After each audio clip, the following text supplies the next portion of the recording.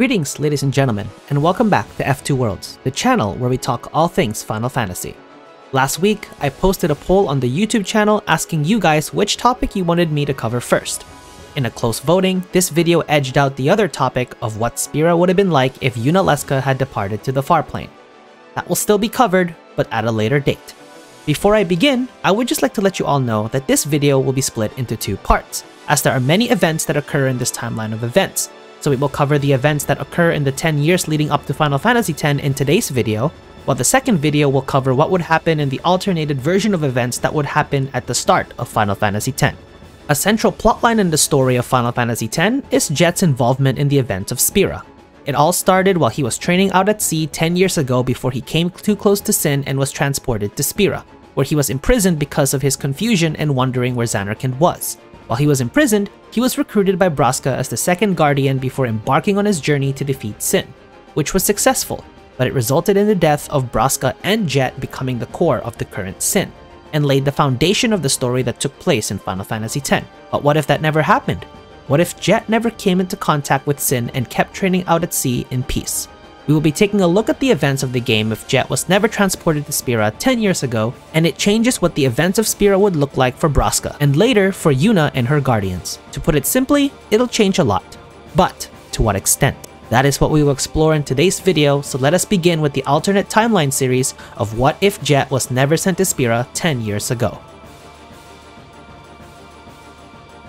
Now, normally we would take a look at the parallels of the events in Dream Zanarkand and Spira, but the events in Dream Zanarkand would be relatively peaceful. Jecht would still be playing Blitzball and would be making Tidus cry with his consistent picking of him, as well as Tidus' mom still alive and taking care of both Jecht and Tidus. It is likely nothing significant will happen in Dream Zanarkand for the next 10 years. For Tidus, he'll have to go through 10 more years of Jecht making him cry and picking on him. Spira, however, does not have the same peaceful nature of events that occur without Jecht, and the timeline changes quite a bit on this end. Braska and Auron are still in search of another guardian on their journey to defeat Sin. The reason why Braska recruited Jecht is because of the irony of his party being composed of a drunk, a disgraced monk, and a summoner who married an Albed, embarking on their journey out to defeat Sin.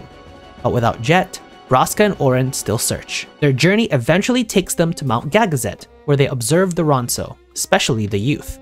As they look on, they come across a young Kimahri Ronso, who is smaller in build compared to the other Ronso in his size. Considering how long the journey would have taken after recruiting Jecht, it is unlikely that it would take them the same amount of time to find Kimahri. So by the time he is recruited by Braska, he has not had his fight with Biran Ronso from the original timeline. Now the irony behind his party now becomes a summoner who has wed an Albed, a disgraced monk, and a Ronso whose size does not fit the standard of even that of female Ronso. At this time, the Ronso has not yet had a representative in Yevon, as the sub-racist appeasement policy was made by Maester Micah after Braska had defeated Sin, so they were not fully integrated into the religion at this time and were still relatively seen as outsiders. By this time, Kimahri would be around 15 years old, meaning he would be training to become strong like his Ronso kin. In this timeline, he would be trained by Auron and Braska in the art of war, making him proficient in both melee combat and magic capabilities, similar to his jack-of-all-trades route in the Sphere Grid. However, Kimahri would not leave unhindered. Jealous that he was recruited by Braska to embark on the journey to defeat Sin, an enraged Biran challenges Kimahri to battle to prove to Braska that he should be the guardian over Kimahri, a challenge that Kimahri accepts. This would be the point where Kimahri loses his battle against Biran, but his persistent further angers an already enraged Biran and leads him to losing his horn, disgracing the young Ronso. Braska would stop the battle here, forcing Biran to step back. Despite the outcome, Braska would still choose Kimahri to be his guardian because of his determination to win, despite his opponent being much stronger than he was enough to convince Braska that Kimahri would make a suitable guardian, and the three departed. The journey would play out somewhat similarly to how it would have been if Jecht was in the party instead of Kimahri, with the slight exception that the spheres recorded would more likely be on the point of view of Braska to send to Yuna for when she grows up and becomes a summoner herself one day. We can see that Kimahri's devotion to Braska would be similar to his loyalty to Yuna we see in the events of the original timeline, while not saying as much, eventually warming up to both Braska and Auron at some point during the journey. It is evident that Kimahri is far more disciplined than Jecht seemingly was, so it is likely that Kimahri and Auron had a mentor and student relationship during their pilgrimage. Auron would train Kimahri in the art of sword fighting, Being trained by a monk who was working his way up the clergy, it is likely that this Kimahri would be stronger than his current timeline counterpart. Not to mention he was trained by Oren at the young age of 15. The next major event would happen in the Zanarkand ruins, when Yuna Leska forces Braska to choose a guardian for his final Aeon. This is where a shift in the dynamic occurs. Both Oren and Kimahri are similar in terms of their loyalty to Braska due to how they were recruited, with Oren being disgraced by the clergy and Kimahri being shamed by Biran in combat. However, in this timeline, despite Oren still showing a desire to turn back and find a different means to defeat Sin permanently, he offers to become the final Aeon in the end. This would be for two reasons. The first and main reason would be that Oren sees that Kimahri would still be very young and will have to prove himself to his rivals in Mount Gagazet of his newly acquired strength, with the secondary reason of giving Kimahri the responsibility of bringing the young Yuna to Besaid, where she would grow up.